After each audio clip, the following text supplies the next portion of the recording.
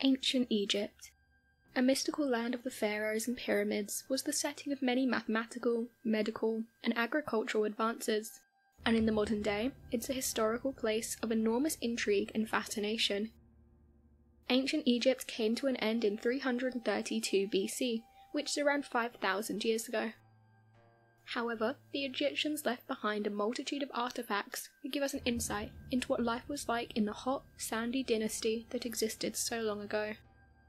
So today, here at Unexplained Mysteries, we'll be taking a look at 3 Egyptian mysteries.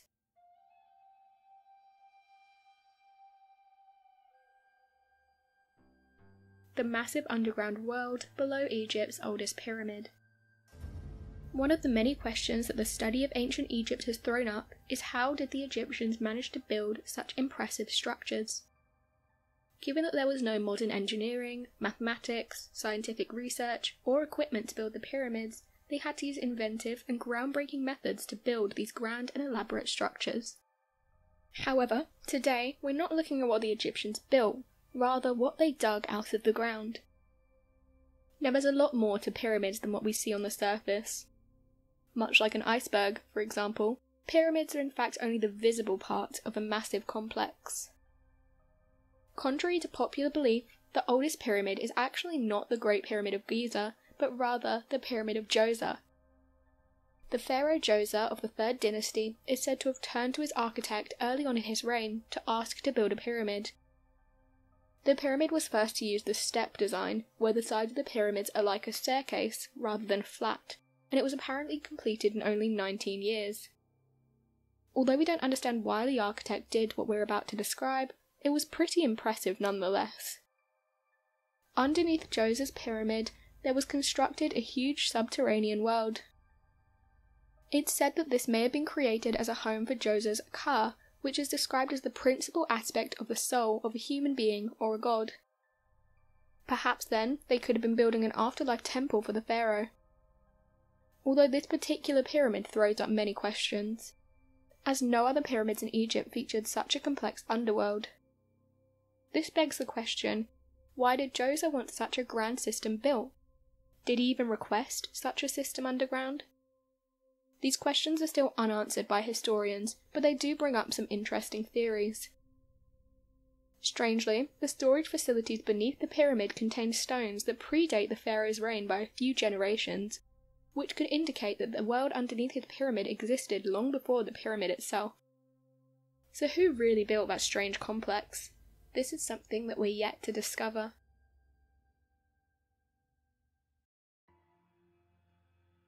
The lost name of the Sphinx. Egyptian literature is fascinating. It gives us an indication as to how those before us were thinking and feeling, and what they believed in all those years ago. Combined with their architecture, ancient Egypt has left behind some incredible and truly amazing clues as to what life was like in the land of the pharaohs 5,000 years ago. One of the most incredible pieces of ancient Egyptian architecture is the Great Sphinx, a massive limestone statue of a mythical creature combining the body of a lion and the head of a human. The face of the Sphinx is said to be the face of the pharaoh of the 4th dynasty, named Khafre. Constructed around 2500 BC, the Sphinx is full of mysteries. The main one perhaps being that nobody knows the Sphinx's real name. The enormous statue that we know of as the Great Sphinx may not be called that after all. The name isn't mentioned anywhere in any kind of inscription from the Old Kingdom around the time the majority of the pyramids were built. In fact, in the period between the 18th and 20th dynasties, the 16th to 11th century BC, the Sphinx is loosely referred to as the solar deity, or the Horus of the horizon. Thutmose VI referred to the Great Sphinx in his dream stele.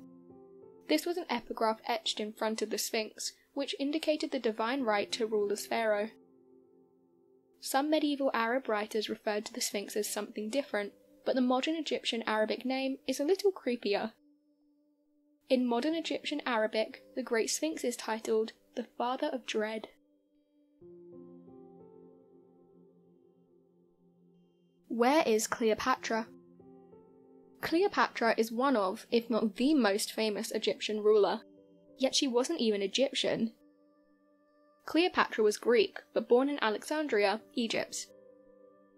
She was one of a long line of Greek rulers of ancient Egypt, and was the last active ruler of one of the kingdoms of Egypt. Lover of Mark Antony and Julius Caesar, she's been immortalised in modern culture for her flamboyant lifestyle and amazing hair, but to this day we've no idea where she's buried. It's not just the location of her tomb that we can't be sure of. Many archaeologists and historians don't really know what she looked like, or can't find a particularly accurate description for that matter. Despite the various portrayals of Queen Cleo, these have actually come from silhouetted coins, which don't show her with any clarity at all. Despite her riches, Cleopatra killed herself in 30 BC after being captured by Roman Emperor Octavius. She was buried in a mausoleum with Mark Antony, and this mausoleum is thought to be somewhere near Alexandria in Egypt. Alexandria is a major port city, so a lot of ancient civilization lies underwater. Some scholars think Cleopatra's tomb could be at the bottom of the sea, whereas thousands of years ago, that sea would have been dry land.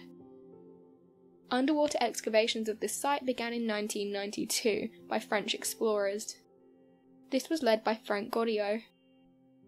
Researchers mapped out the submerged portion of ancient Alexandria, which was once occupied by grand palaces and perhaps Queen Cleo's tomb.